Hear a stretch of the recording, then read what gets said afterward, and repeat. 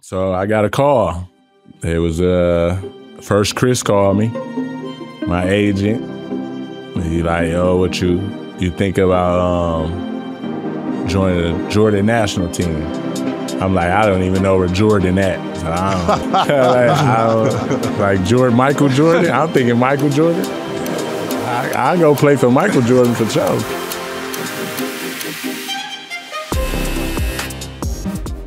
Welcome back to Beyond the Buzzer, the podcast that examines the relationship between adversity, balance, and success off the court for high-performance athletes. I'm Aboudi Al-Katan. And I'm Sam Douglas. And today, we've got a great episode lined up for you guys. Today's guest is a bona fide hooper, a bucket, as we say in the basketball world. Dar Tucker, one of the only people I know that can shoot a pull-up jumper with his right hand and his left. Yo, what's up, man? Welcome. I'm glad to be here, man. Dar joined the Jordan national team while I was the head coach and helped us qualify to the World Cup not once, but twice. Dar also holds the single game scoring record in the G League with 58 points in a game. Beyond that, Dar's already started to think about his life beyond the sport, and with that, makes him the perfect guest for our podcast. Welcome to the show, Dar. Hey, how y'all doing, man? Glad to be here. Yeah, I'm happy to have you here, baby. I'm very, very happy. But Dar, honestly, did we miss anything? No. It was great. That was a great intro. I think it represented me well. Dar, typically we start with like a little shot clock section where we ask a couple questions quick fire to get the audience comfortable with you. But before we do that, today's a little bit unique. You played for Sam as a coach. What was it like playing for Coach Sam? There you go. Off the rip, huh? No, it was good. It was good. He's a player's coach. You know what I mean? He understands the players. He know what he want. You know, first practice, he told everybody they role. He put us in a circle. This what you do. This what you do. This what you do. And that was that. And I think everybody respected that. You can go and talk to him, not just on the court, you know, off the court too, because he understands. You know what I mean? He was a player, so that was great for me, especially at that time. You know what I mean? Just coming up young and having been, you know, over that way, you know, in the Middle East. And just to make that adjustment, you know, he helped a lot. We'll definitely get into Sam and his influence on the game and on your career as well. But let's go ahead and get that shot clock section started. We're going to try and get through as many questions as we can in 3 minutes. Dar, what was the highlight of your career so far? Having my son. I like that. What's your morning routine? Get up, brush my teeth. That's pretty much it. Nike or Adidas?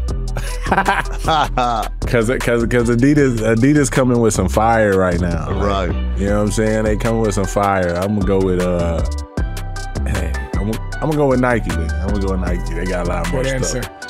What's your go-to cheat meal? So they got waffles here. That's pretty good. I've been kind of going crazy on the waffles here. Best player you ever played with? Oh, Wilson Chandler. Wilson Chandler. Yeah, that's one of the best I played with. Favorite sports movie? Remember the Titans. Hardest team you ever played against? I'm gonna say the first year. What year was that when we played? Iran. Oh, Iran. That was 2017. Yeah. 2017 Iran national team. That was one of those. They were just all good. Like that starting five was crazy. What's the worst loss you ever took? In college against, who was that, UConn? I think we lost by like 40. No. Jordan national team against Canada. Oh, yeah. Probably one of the longest games I ever played. It was just like, I swear it was like 4 hours and we getting beat by like 50. It was like, just had to watch it. It was crazy, man. All-time favorite player? So I'm going with Jordan. That's my GOAT, but I'm a Kobe fan. That's my... Double up. Kobe. Sam's acting out right now because I'm a LeBron guy. I'm a Kobe fan. I'm a Kobe fan. I got Kobe, you know, tattooed on me. Me too. So, Me too. You know, if it's not Jordan, it's It's Jordan 1 and Kobe 1A. I'll let that answer live to like the old age of you guys, but whatever. If there's one result in your career that you could change, what would that be? That I didn't get drafted. It don't bother me now, but it used to. You know, that I didn't get drafted because I felt like I was pretty good coming out of school, but I felt like it was just too early. You know what I mean? If I can go back and change that and do it how I should do it, I think it'll be a better result. Well, we're definitely going to get into that. Before we do, Sam, any reflections from this section of the shot class that you want to talk about? I just want to go ahead and rub it in your face a little bit more that MJ's the GOAT and Kobe is the 1A. I'll take that any day of the week. No, honestly, nothing much about, him not getting drafted. I think in college he had a great college career, but like you said, it might have been just a little bit too young or just too early. Well, Dar, as we get into sort of the next section of our show, we will start to ask more questions about your experience as a hooper on and off the court, maybe your experience in the Middle East as well. But before we do any of that, Dar, tell us who you are, right, for our listeners that maybe don't know your story. I was born in Saginaw, Michigan. It's like an hour and a half maybe from Detroit, small city. So I'm a small city kid. I went to Arthur Hill High School, graduated from there, and then I made it to DePaul 2007. I graduated high school, so I'm kind of old now. Did 2 years at DePaul, left to the NBA draft. Didn't get drafted, as we, spoke of just a minute ago. Didn't get drafted. Just felt I was, too young and rushed it. Yeah, from there, I went to the D League, which is the G League now. Had good success there, the 2 years I was there. After that, then made it to my first year overseas, and that was in France Pro B. But from there, I just traveled different countries, Puerto Rico, Mexico, Argentina, Brazil, Jordan, China, you know what I mean? So I've been a kind of a journeyman. I've been floating around. So, but it's been great. I'm proud of my career. I accomplished a lot of things, a lot of good things. Was able to take care of my family. So I can't complain, man. It's a pretty good career for me. Dar, touch a little bit more about your childhood. You grew up in a tough city, blue-collar city, although big names came out of that city, such Jason Richardson, Draymond Green. It's a lot of good talent coming out of that city.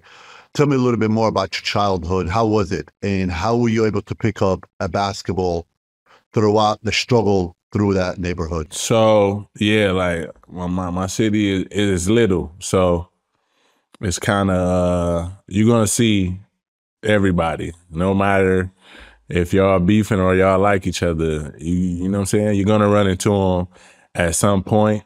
So that was kind of dangerous a lot for us, you know what I mean, going around. Like you said, it was a lot of talent came through there. Jason Richardson was like one of the first, then Draymond followed up, and they represented well, you know what I mean?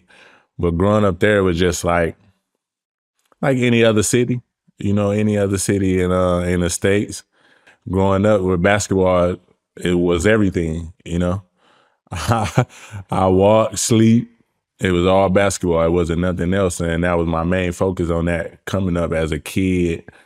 And then, being inspired by Jason Richardson, because we can touch him. You know what I'm saying? He was a great inspiration for a lot of kids coming up, especially my age, because we were able, to touch him, to really talk to him. He was always coming back, He inspired a lot of kids. I think he helped a whole lot. Somebody like Draymond Green, I know he helped him a whole lot. You know what I mean? With him going to Michigan State, the same school, and him just coming back and doing camps things of that nature. Yeah, So man. shout out Jay Rich for all the yeah. guys that don't know. Jay Rich, he's a hooper, and he was, electric back in the day before social media. Most definitely. I wanted to tap in, right? So you have these role models that have shown you that you can get from where you are to playing at a high level.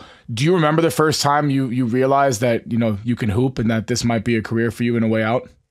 Yeah, for sure. I think I really started taking it serious.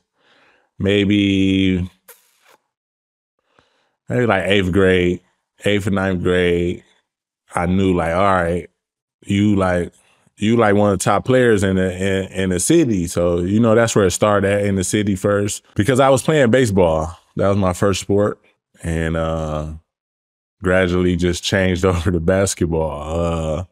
But most likely like 8th or 9th grade is when I was like, all right, because you start to get ranked. It's a big thing in the States to be ranked in the city or the state and the nation. So once I got ranked in the state, my 9th grade year, and I ain't like it, but because I was ranked kind of low, so I think I was ranked in the state. I probably was ranked like 45.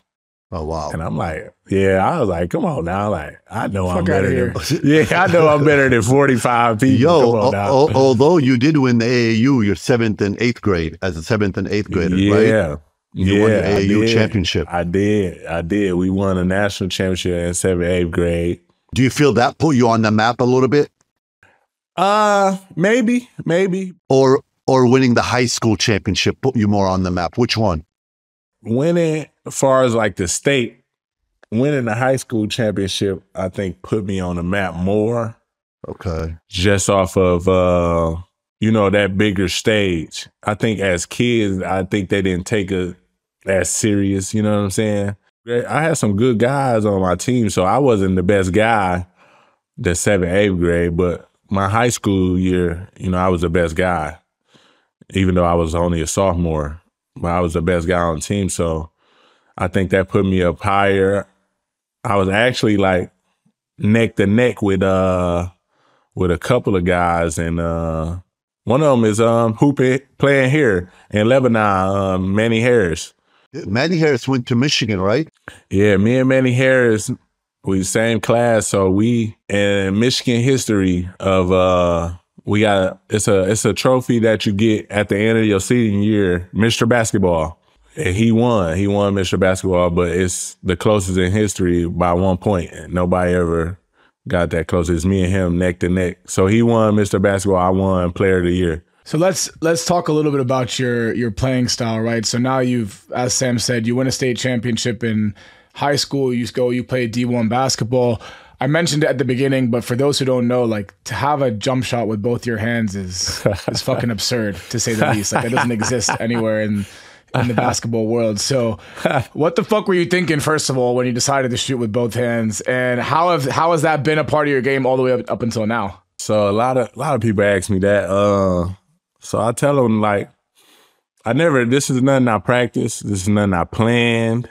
I never planned to shoot with both hands. I never even thought like it'd be, that effective. So I used to shoot like this when I was little. I just try to heave it chest up. Pass. Yeah, I just try to heave it up. And it just been that since, you know what I mean? So it's just about the comfortability that I have going to a certain side. If I go into my right side and I can't get to the basket, I feel comfortable just pulling up with my right.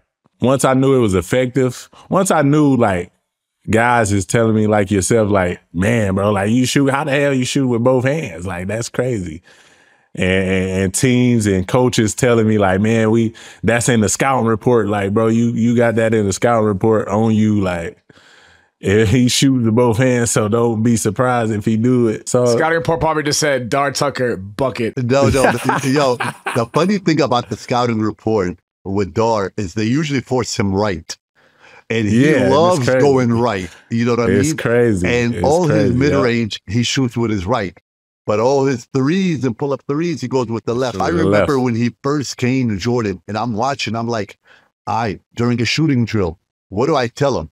Shoot with your right or shoot with your left? You know what I mean? Like, how do you balance? Like, if you're going to put up 500 shots, are you going to put up 500 right or 500 left? Like, how do you do that? You know what I mean? It's just a habit.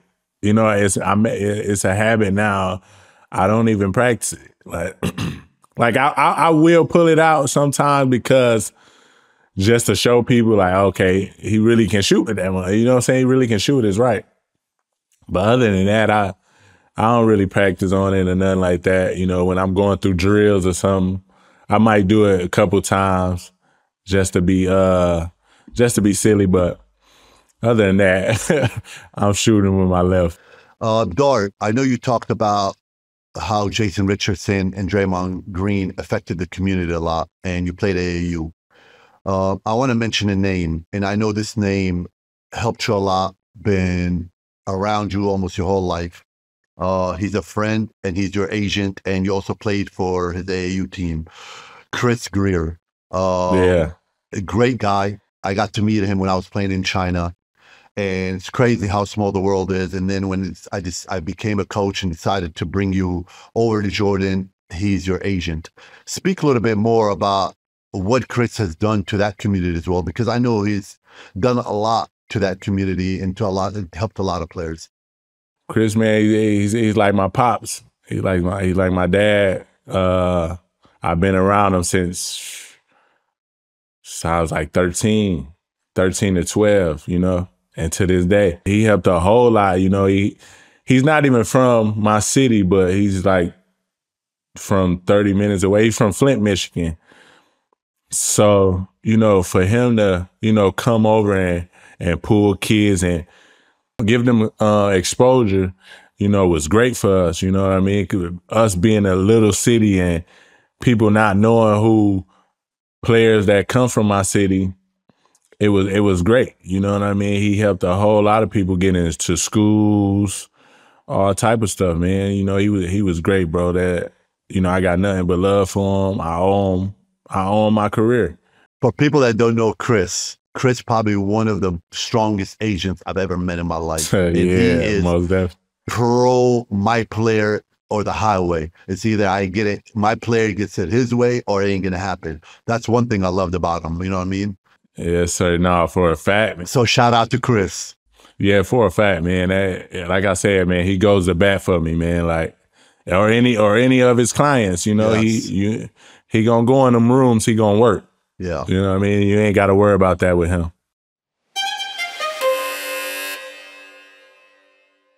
When you came out of DePaul and you were undrafted, walk us through it. What do you feel affected you of not getting drafted? Was it the way you played? Was it the numbers? Was it you leaving early? What do you think affected you from not getting drafted?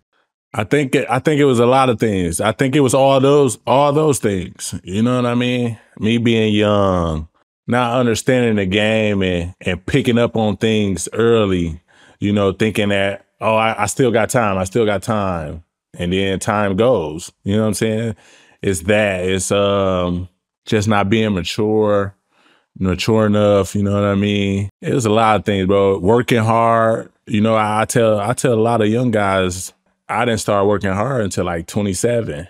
I'm so happy you mentioned that. I think it's like the most troubling thing when you think about being young and fit and being able to play 5 games in a row, but not taking care of your body the way you should have. Not putting in the hours you know you should have. Working hard doesn't mean you're fucking going 1,000,000 miles an hour every single work session. It means you're like, let's say in the off season, you're picking one part of your game that you want to get better and you just develop that. Like just being smart about it. And I feel like it never happens, you know? And that's what I was, you know, that was my big thing. You know what I'm saying? That's how I feel like I don't think why I was drafted. You know, I didn't work hard because I had the ability already. My skill set was leading me to this. You know, it got me here without really tuning in and working hard. You know what I'm saying? And it showed. You know, as I look back at it now, it showed in like workouts. you know, and they look at that. You know, NBA scouts pick that up. You know, this is their job to scout you. And I'm sure that's what they would say, probably like, man, he's good, but the work ethic is kind of, you know, so. Dar, you mentioned 27 is when you kind of did figure it out and start to realize how much you have to put in. So what happened at that age that made you, you know, take your game a little more seriously? The Argentina League a year before and scoring all these points, I was averaging like 26. And I get there, and the first thing the coach came to me, hey, this ain't last year. You're going to have to work. And I mean, we worked. And it was like, oh, you know, it kind of hit a switch in me like, man, like this what really working is about. Like, and I'm talking about every day I'm eating right. Cause we had a nutritionist and all that. So I'm eating right. I'm working out every day. I'm lifting weights every day, you know, not just big weights. I'm working on different type of muscles. And I'm like, man, and just seeing the results, which that would help me a whole lot, you know, and I ended up winning MVP that year too. But just looking back at it and seeing the work that I put in and then how I felt, you know, the whole year I felt great. And I'm like, this is what it is to work hard and really tune in on your game and not just playing. Dar, that is one thing I'm struggling with now that I am in player development, owning my own academy and being around athletes. They get that whole thing mixed up. What does it mean to work hard? And they really believe that they can just make it off their talent, but they have no idea what it takes to be part of that top tier player. You know what I mean? And when I always break it down, I always talk about like a triangle where you want your team development aspect, you want the player development aspect, and then you want your strength and conditioning aspect. And all of them together should be surrounded with your nutrition and your recovery and your rest. Yeah. You know what I mean? Yeah. And athletes think they can just get by, you know what, today I'm going to go ahead and work out and not have a structural workout. You know what, I'm going to stay up all night. I'm going to go ahead and eat whatever I want to. And I'm so happy a player like yourself, so successful, shed light on it, especially that you found this out at a later age. So close to where I found it. I know my career changed after I tore my ACL because I went to one of the best rehab recovery spots and they taught me how to deal with it. But it is so important, so vital for people to be able to work out on their game and do it consistently. You know what I mean? It's not like a 1 month thing. This is, I always tell athletes, you got to keep working on your grind till the day you give it up. I want to talk about what led you to move to France, to make that move to France, to go to Europe. Just to do something different. I did the D-League 2 years. I went most improved, nothing happened, no 10-day. So I was like, you know, just told Chris, man, I just need something new. I need something new. I wanted to try the overseas thing. It was either France, Australia, and this is before Australia was what it is now. And it was out of them two, and I chose France, which be a good decision. You know, 'cause France one of the top leagues. You played in France, Argentina, Beirut, Brazil. You've been all over. What was the hardest country or hardest league, let's say? The hardest league, man. I'm going to say Argentina. Argentina, you know, they play both sides. You know, players there play both sides of the court. They no days off. No days off. No possessions off, man. Like, you know, and that's their mindset. And they stick to that. Brazil was pretty tough, but it was more so tough because the coach more so. Dar, you know, for you, it's like this remarkable journey that your basketball takes you around the world, right? Like you said, you were born in Michigan, and you know, a couple of years later, you're flying around the world playing basketball, doing what you love. But sometimes, on the flip side of that, a lot of teams and sometimes find it difficult to really immerse with their American players that come in, right? Because it's like all of them and then, one or two Americans that come in. Did you find any difficulty when you're traveling around the world? I know Sam says you like to talk shit when you play. It's a fundamental part of the game that a lot of people don't really get. Like, have you had any friction, as you've gone around the world and tried to take your game with you? Yeah, as far as like adjusting and getting to know my teammates, that was kind of easy. Like adjusting to like the country is a different thing. I think after my first year in France, I was good the rest of the way, as far as like adjusting to the country, because I understood now, like, all right, it's gonna be different. Going in, it's gonna be different. You know what I'm saying? But adjusting to my teammates, it was easy. It was real easy for me because I'm a people person. That's just me. If you watch me and watch my game, I'm that energy guy. With that being, big in my game, I have to, be able to get along with guys. Even though I talk trash, it ain't nothing personal. I talk trash with a smile on my face, so I don't think they take it as personal.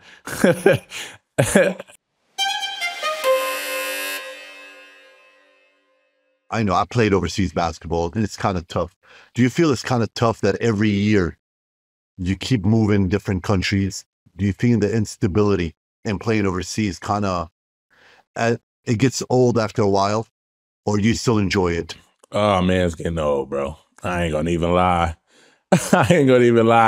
I think it gets old once you get a family. I have my wife at home and my kids, so it gets harder about that.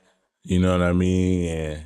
And they want you home too, so that makes it even more harder. You know what I mean? Because you're missing a lot of good times, especially at home, especially in the kids' life. And it hurts. You know what I mean? I got my son, just had my son, so it hurts sometimes just to see him, there. Or he loved basketball now. I got him a little rim, so he's shooting. And, he got an iPad, so he'll call me and he'll set the iPad up and shoot the ball. Daddy, look at this. You know what I'm saying?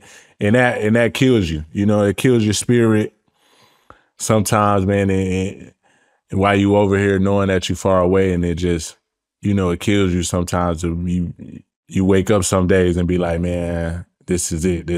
I don't really want to do this no more. But you remember that you're doing it for them, though, right? Yeah, most definitely. That's what keep you going. You know what I mean? You're like, man, I'm doing this for them. You know what I mean? But it's just those times. I remember like the first 10 years of playing overseas. It's so fun. You're enjoying the travel. You're always on the plane. You go in a different country. But after I turned 30 and I'm in like early 30s, you're like, all right, man, this is getting old. I got to keep packing and getting on the road. And so I know exactly what you're going through. And then, I always tell players, it's fun.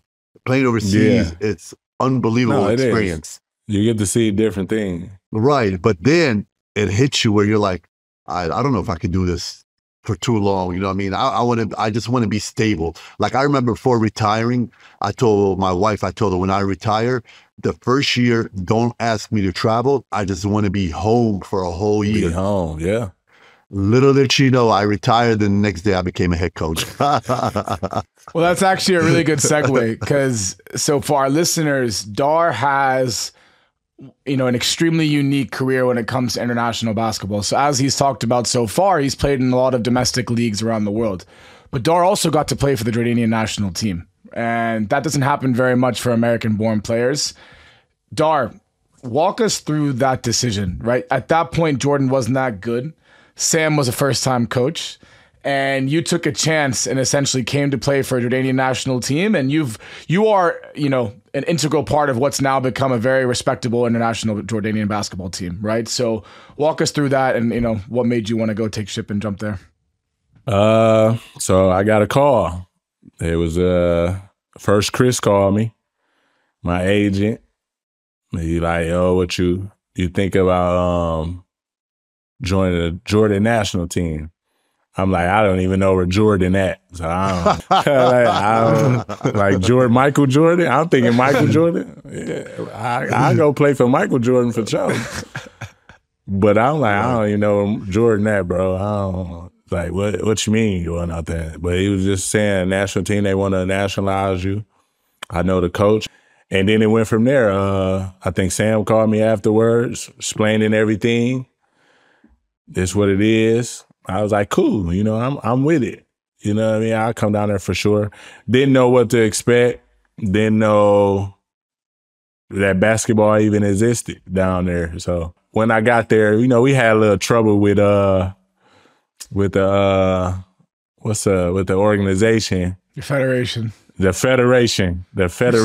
Oh. That word means one thing to every single international hooper, and it's not a good thing. Yeah, that look right there. Shit. Yeah, that first federation. Federation now is pretty good. Yeah, they're my guys now. Right. They're my guys. But that first one was we went through some things. Yeah, we went through some things with them. But you know, I would gradually, man, I got along with the guys so well, bro. It's like real quick. You know what I mean? We became brothers real quick. They accepted me in. You know, sometimes with foreigners coming in, you know, some local players feel offended. You know, like, well, why would you go get them? You know what I mean? When I'm here.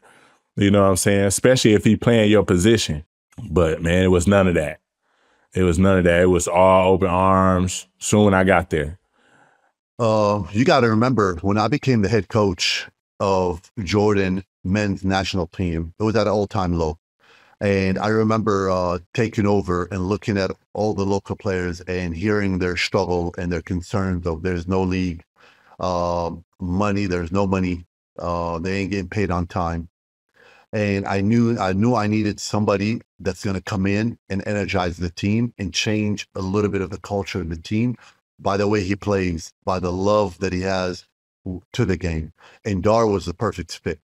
He came in right away, didn't complain 1 minute. The conditions that were presented to us were absolutely awful.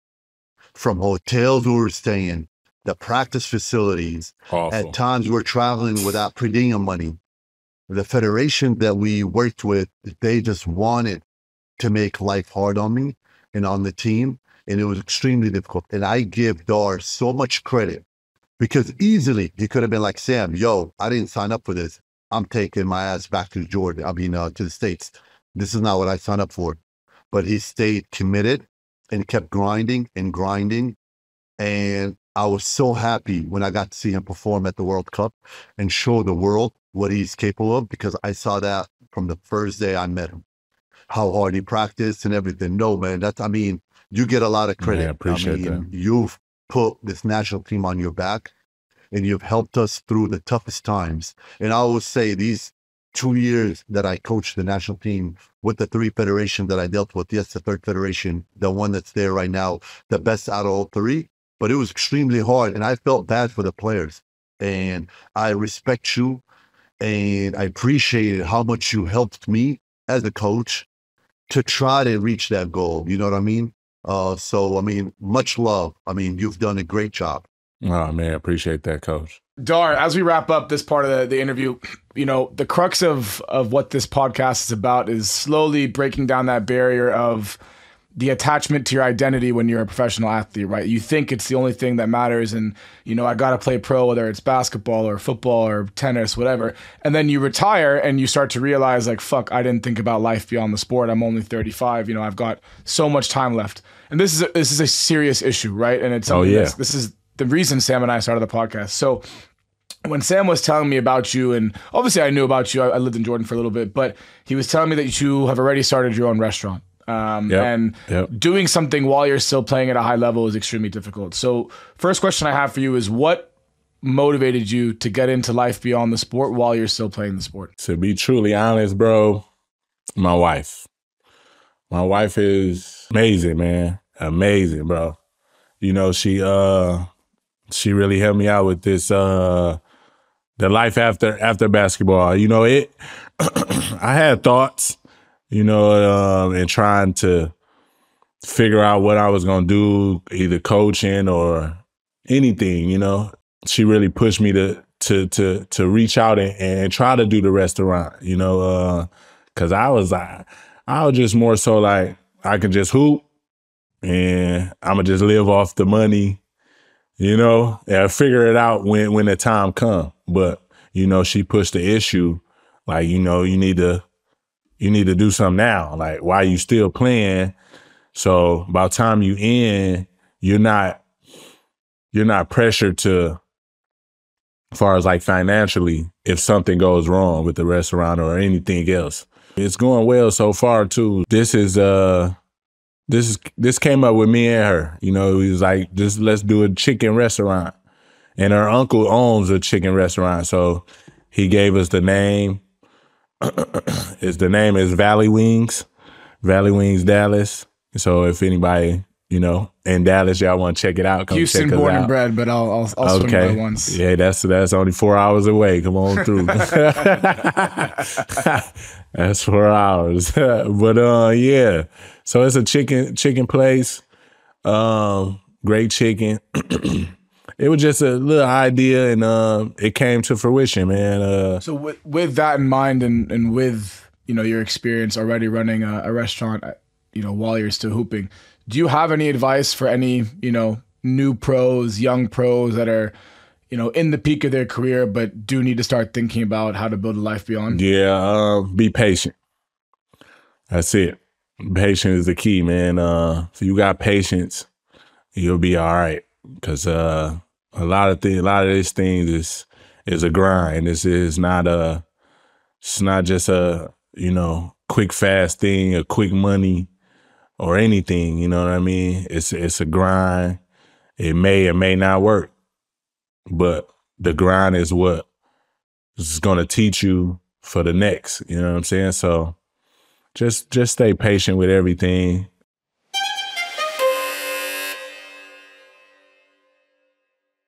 Dar, thank you for that.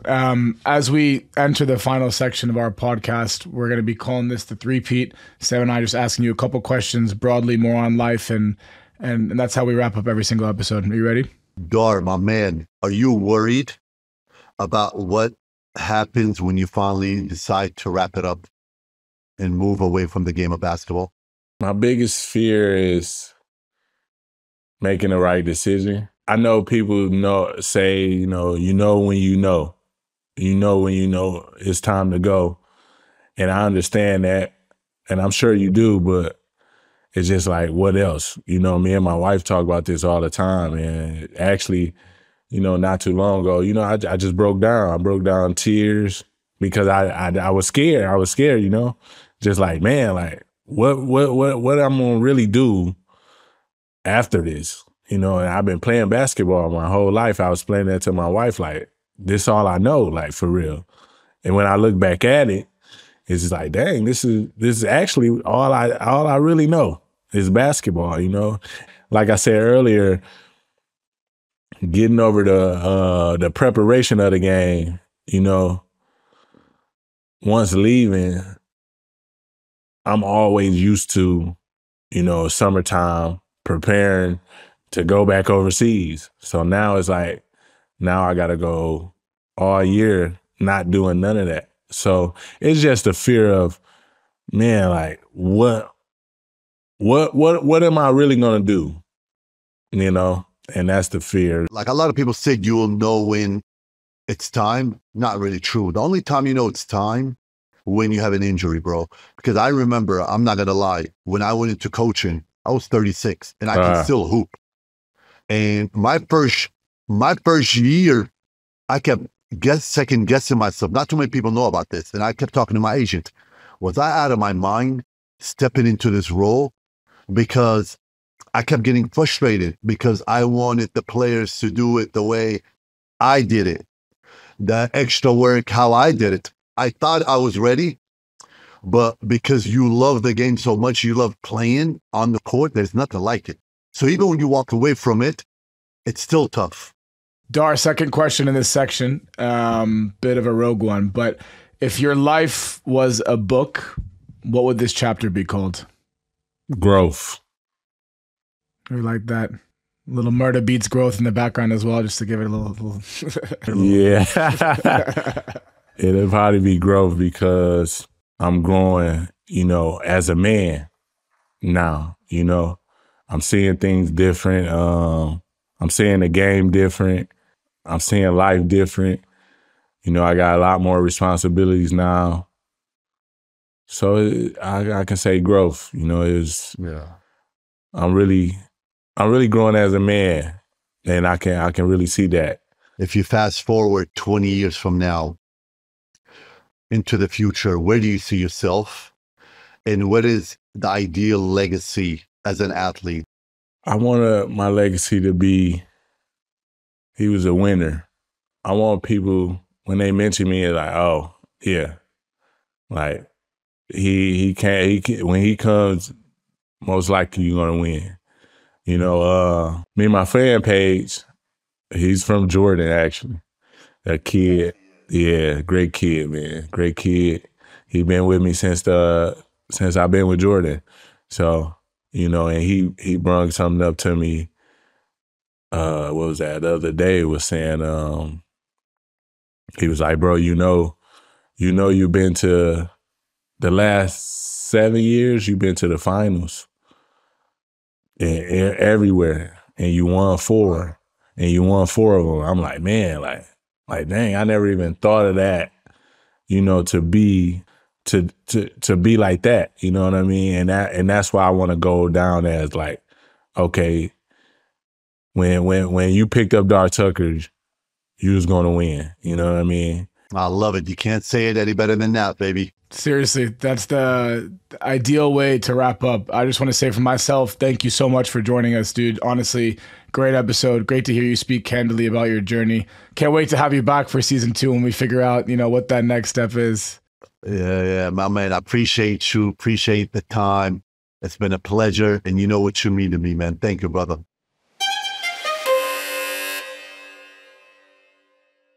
Oh man, what a guy, Sam. I'm so happy you brought him on. Honestly, there's a lot he said that I think people will appreciate listening to, but for me, I always like to hear specifically what it's like for someone, born in the States to then become a sort of basketball journeyman around the world, right? It's so cool to hear of how someone gets to go from Brazil to Puerto Rico to Lebanon to now representing Jordan on the international scale. And you can see how much he appreciates you and Jordan as a country when he speaks about it. So for me, that was very nice to see. What was your favorite part of the episode? Favorite part that he opened up about what's next.